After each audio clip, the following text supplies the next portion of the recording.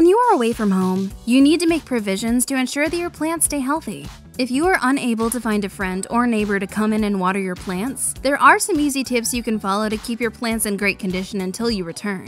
These tips also work if you just have a very busy schedule or watering your plants is not at the top of your list. Method 1. Making a string drip system. Place a length of cotton string or cloth into the bottom of the soil of your plant. Whatever you use has to be able to hold water. Place the opposite end of the string into a large jar of water and place it at the bottom.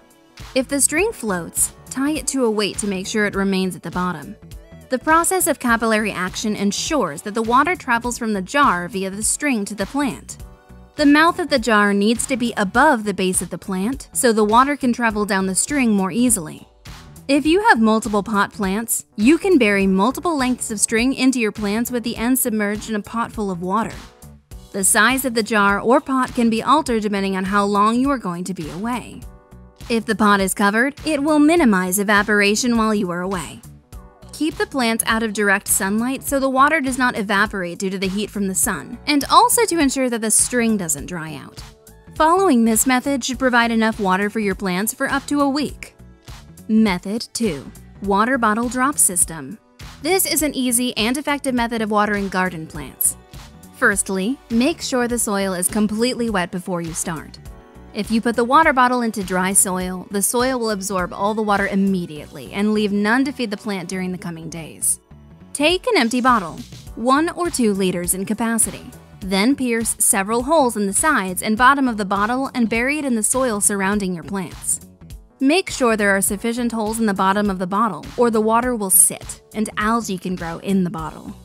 There only needs to be 3 or 4 holes in the sides. Any more will force the water out too fast. Place the bottle with the neck of the bottle exposed just above the soil. Point the holes in the side of the bottom facing in the direction of the plant. Make sure no soil can get into the water bottle. Just before you leave for your trip, fill the bottle to the top with water. During the time you are away, the water will drip into the soil through the holes in the bottle and ensure that your plant gets adequate moisture. You can put a lid on the bottle to slow the flow of water.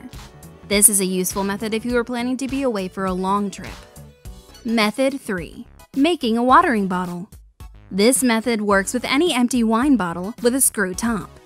First, pierce several holes in the top with a fork or a screwdriver. Then, fill the bottle with water and replace the lid. Place the bottle top down in the soil around the plants and the water will drip gradually into the soil while you are away. The bottle may lean to the side, which is fine, but make sure it is sturdy and secure so it doesn't fall out. Ensure that the soil is damp before you travel.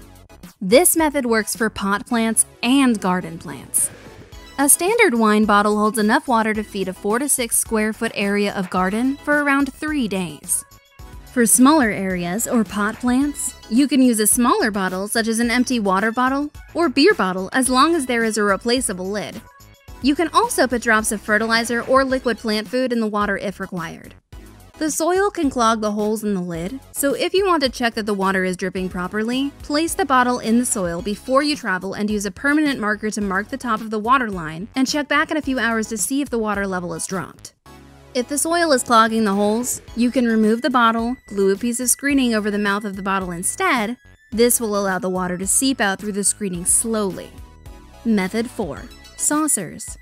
This method works for indoor and outdoor pot plants. Place a saucer of water under the pot plant and fill the saucer before you travel. While you are away, the water in the saucer will be absorbed gradually. For outdoor plants, the saucer will collect any rain and feed the plant from the excess water that collects there. Form a co-op with friends. Another way to ensure your plants are watered while you are away is to form a cooperative arrangement with friends or neighbors. Arrange to take care of each other's plants while they are away, and to reciprocate, they will water your garden and indoor plants while you are away. So that's it. 5 methods of watering plants.